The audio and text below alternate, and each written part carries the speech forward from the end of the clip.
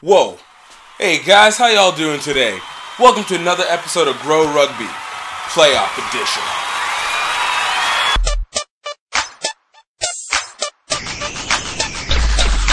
Greaux Rugby, Greaux Rugby, Greaux Rugby, Greaux Rugby, Greaux Rugby, Greaux Rugby, Greaux Rugby.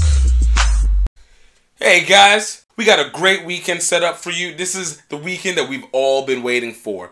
Playoff weekend, and it's coming down to it. We're going to be taking a look at the club division, Division 2, here in the South. We got the True South Rugby Championships this weekend, and we have the Carolina Union Rugby Championships, as well as the Florida Union Rugby Championships. So you guys sit tight, because we're going to break these down for you. We're going to take you up to Huntsville, Alabama, where we have the first matchup, Chattanooga versus Baton Rouge. Now, if you didn't realize, Chattanooga has been absolutely dominant this season, ending up a perfect 10-0 on the season, coming out as the #1 seed in the West and ranked number 8 overall in Rugby Mag's Division 2 rankings. They have absolutely been dominant this season, outscoring their opponents 532 to 83 points. That's huge.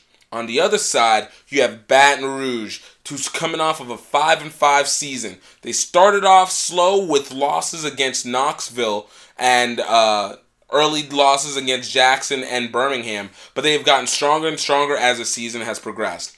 This will be a huge rematch game for both of these teams, where Chattanooga took the game last time 60-11. Chattanooga will be favored in this game to win it 36-27, but look for Baton Rouge to be able to pull the upset. But the favorites has to go to Chattanooga. This will be definitely a much closer match than it was the last time they played. Players that you need to pay attention to will be number 8 for Chattanooga, Pat Flynn. This is a huge wrecking ball of an 8-man. Absolutely strong upper body, gets low, and knows how to plow through players. The other person for Baton Rouge, number 9, Travis Gooch. This is the man out of New Zealand, has been showing exactly what he can do and what it means to really play Kiwi ball. Look for him to not just be able to be the best passer on the team, but to be one of the better tacklers on it as well. On the other side for the game for the True South Championships, we have Birmingham, number 1 from the west side, taking on Knoxville, number 2 from the east side. Birmingham is 6-4 on the season, having outscored their opponents 212 to 150. They are going to be coming off of a 2-game losing streak, coming against Chattanooga, losing to them 23-22 2 weeks ago, and Memphis losing to them 38-29. Now, Knoxville on the other side is also 6-4 on the season.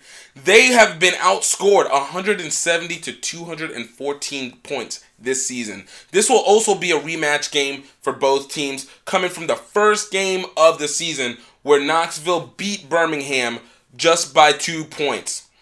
Birmingham will be favored to win this game 33-17.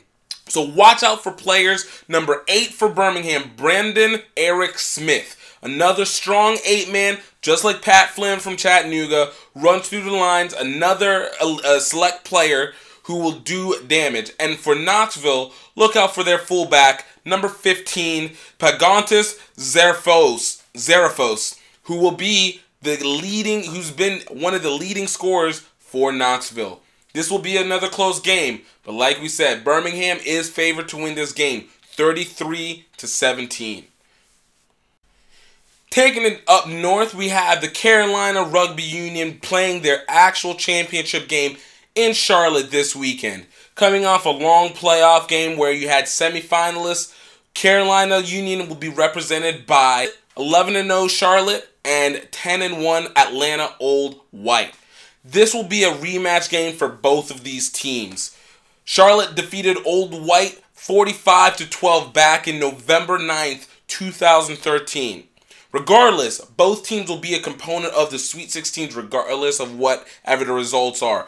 But what will end up being the determinant will be having the easier schedule going afterwards.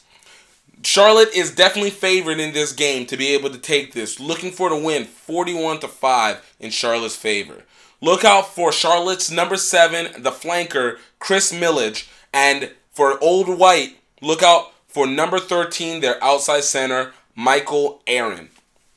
Held in Claremont, Florida, we have number 1 seed, 10-1 Miami men's rugby will be facing number 2 seed, 8-3 Fort Lauderdale. Now, it's no surprise that South Florida teams will be taking over for the Florida Rugby Union state championships, as South Florida seems to be the hubbub for strong rugby down in Florida. But Miami has been absolutely dominant this entire season. They've outscored their opponents 274 points to 108, so you know they have both offense and defense. Their only loss coming against the Tampa Bay Crew, which they were able to get their vengeance back last week for the first round of the playoffs, beating them 20-14.